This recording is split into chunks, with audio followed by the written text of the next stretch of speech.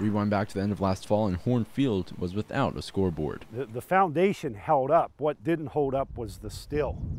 The still bent like rubber bands. Fast forward to today, though, nearly 10 months after meetings and negotiations, Redline has finally found itself in a new position. A new scoreboard with video capability stands at Horn Field, capable of playing advertisements for local businesses to add to district revenue. Live video feeds, instant replays, and promos will be played as well, made by students. It'll give students a chance to see what it might be like to be in a career. So they'll be able to see whether they really want to pursue this type of career or not. That's good information for them.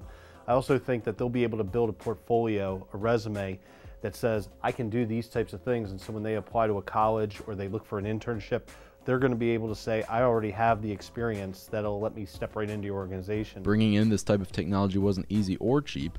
However, district officials believe the advertising opportunities will generate the funds to pay for the new video board. Really excited about the fact that we can sort of collaborate with the TV studio and the student curriculum. We think this is going to be an awesome way for our partners to get their message across to not only to Red Lion residents who come to see games, but also other residents from all over the county and beyond.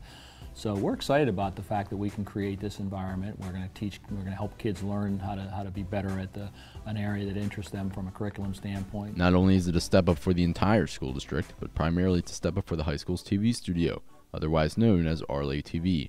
After recently beginning to stream live sporting events, now students will be able to get their work in front of a large crowd and receive immediate feedback. We feel like we have taken a number of steps in really a short amount of time, and this will be another big step. It's going to give an opportunity to students who work behind the scenes. You can make a video and you can put it up there, and that can be something that maybe will run for years, and it'll be a legacy piece. So I think that's also really exciting for the students.